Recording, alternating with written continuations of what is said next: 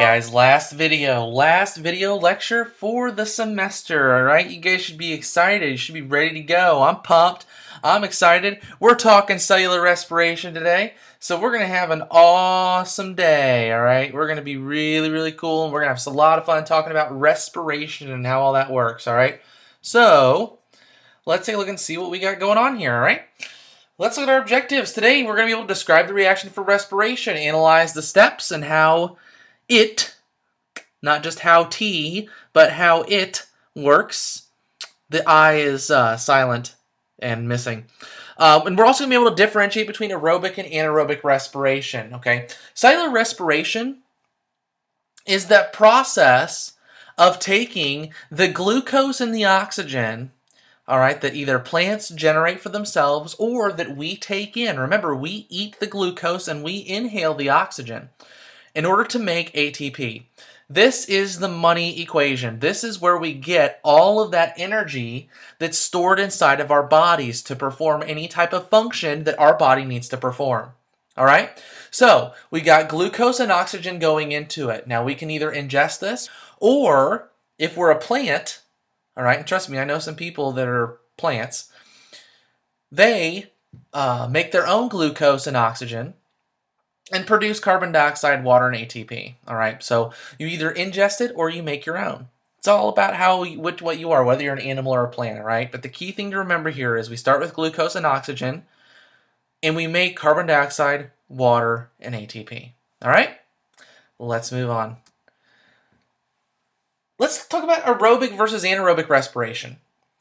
Aerobic respiration, you talk probably like aerobic exercise, all right? You breathe heavy, right? During aerobics, you're like doing jumping jacks or something. You're like, you're just breathing for, really long time. It's really tiring, especially if you're out of shape like me.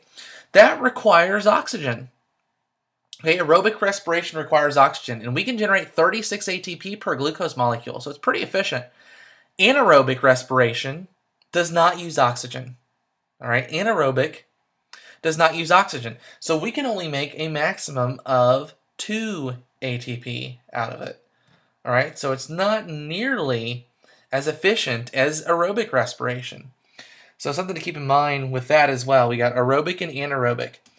And anaerobic, not nearly as efficient as aerobic. All right, definitely some key differences here.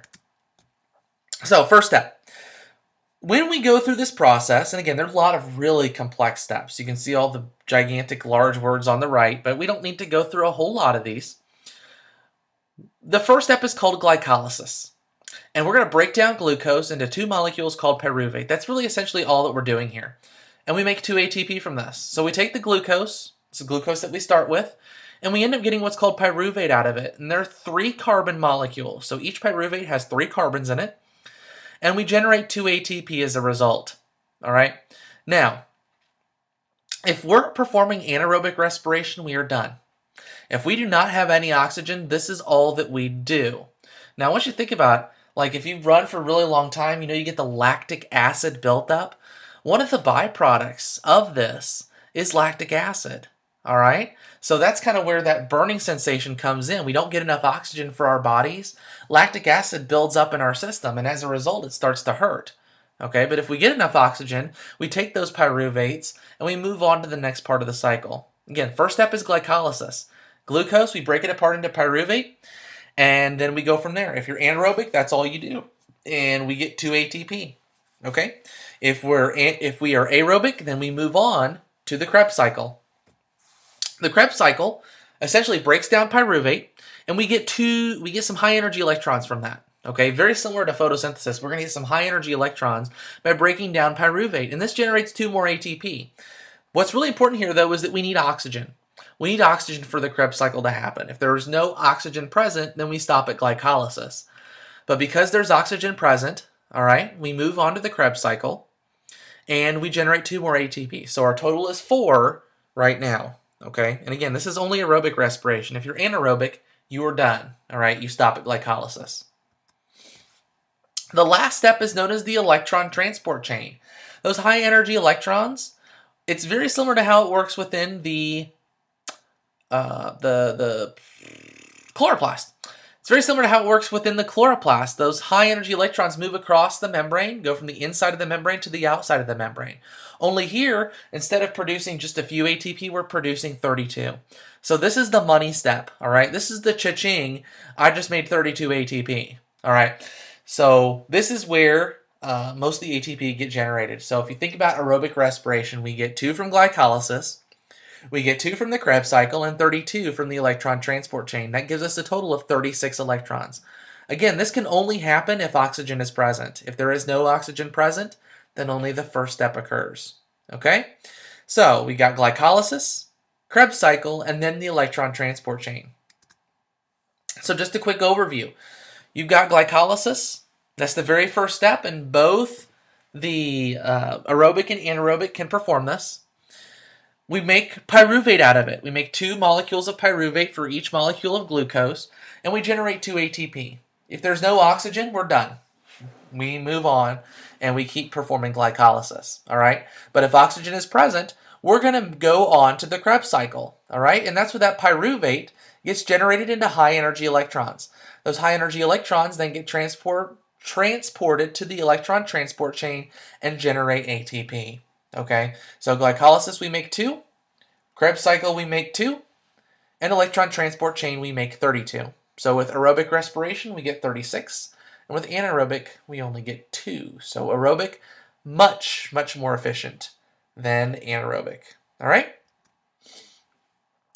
One thing to keep in mind, and I think I briefly mentioned this, you get the products of photosynthesis, right? Carbon dioxide, water, and light react to form glucose and oxygen.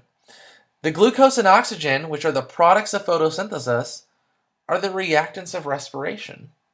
All right, so just another way to kind of keep those things in mind, for you to kind of keep track of photosynthesis and respiration. The products of photosynthesis are the reactants of respiration. Remember, we start off with glucose and oxygen, and as a result, we end up making carbon dioxide, water, and ATP. All right, so hopefully you understand a little bit about the reaction for cellular respiration. Make sure you know that really well. Know what each step is to cellular respiration and how it works. So glycolysis, Krebs cycle, and electron transport chain. Know where, aerobic and anaerobic, which one produces what, which one produces how many ATP, and just know your molecules, all right? I know there's a lot more detail to this, and there certainly is, but I want to make sure that you know the basics, and that's all that we're going to cover in this class, all right? So we got photosynthesis and respiration. You got your test coming up. You got any questions? You make sure you let me know, all right, guys? We'll talk to you later, and we will start the second semester lectures here in just a little bit. Take care, guys. We'll talk to you later.